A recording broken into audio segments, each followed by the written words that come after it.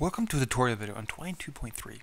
In this video I'm going to discuss data sets as part of Harlowe 3.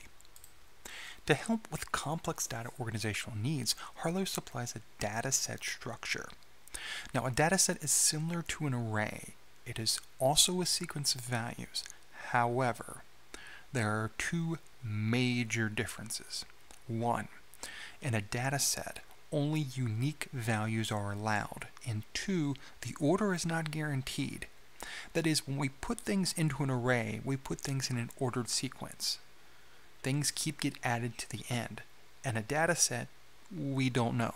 The order is not guaranteed. We can put things in, and the order may change or it may not, and we have no way of knowing that. Additionally, and as I mentioned, only unique values can go into a data set. We can think of it sort of within the metaphor of like a bag. We can put a bunch of stuff in the bag, but unless we go and take everything out of the bag, we sort of have no idea what's in there. And that's a similar metaphor to a data set. We're just putting things in the bag, and we have no idea what order they're in. Things are in storage. To create a data set, there are two macros. Dataset and its shorthand DS. I'll be using DS throughout this extended example.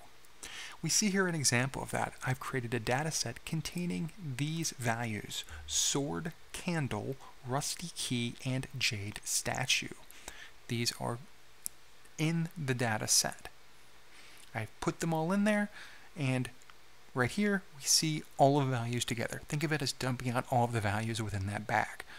So the only way to know what's in the bag, what's in the dataset, is to take out everything. However, there are ways of testing the dataset to see what contents are in there. So as I said, we can either look at everything, or we can say, hey, is this thing in this dataset? And there are two different ways of going about that. Individual entries in a dataset cannot be accessed. It's not designed for that. We also can't know the position because the order is not guaranteed. So unlike an array where we can use the position to get at some data, or unlike a data map where we're using a key to get at some value, we don't know. And so things are simply stored in the data set, and then we can look across to see what it contains. Hey, is this thing in that? Or does this variable contains this value, or is this value in this variable? And the two different approaches use the keywords contains or is in, depending on how you want to write your testing. We can either test if a variable contains a value, or test if a value is in a variable. So we see actually those two examples right here. We have the silver key. And it doesn't make a whole lot of sense just seeing this text. So let's go look at the code of this. We see over here in creating data sets, I set an initial story variable, notice it has a $, to a data set using the shorthand DS, and then a series of values. Sword, candle, rusty key, jade statue. We're just stuffing data into this data set. And remember, the order's not guaranteed, so it doesn't really matter anyway. We're just stuffing things into the bag. Stuffing a sword, a candle, rusty key, jade statue, all into the bag. And then we looked at its contents right here, and it gave us the entire contents.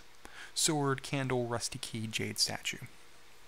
Well, if we want to add to those contents, or see, hey, is a certain thing in any of these contents, we can do that through testing for it.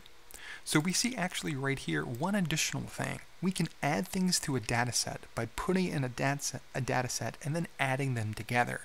So we see here I want to add silver key into the existing data set.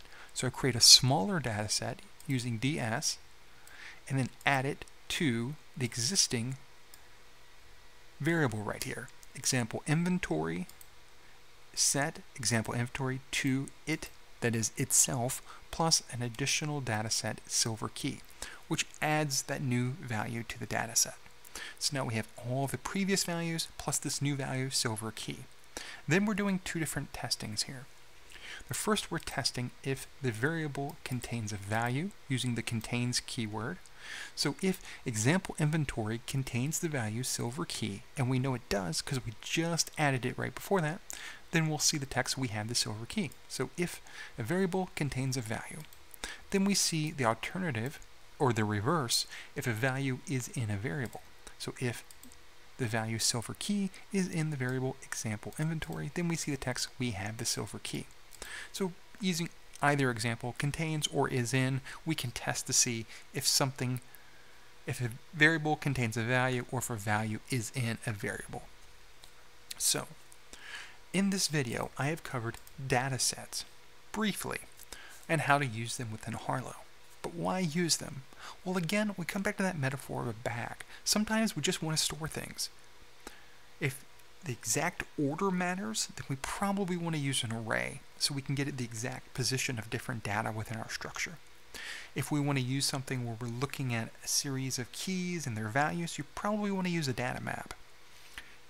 If we don't really care about the order and we really only care about unique values, then we can use a data set. And that's what this video covered. Again, coming back to that metaphor, stuffing things into a bag. We don't care what's in there. We don't care what order it's in. We just need to know these are unique things in this bag, and then we test the bag. Hey, is this in the bag, or does this bag contain this value? And that allows us to, like this example of inventory, stuff a bunch of things in and then test for that, or look at all of the contents in one go. Thanks for watching.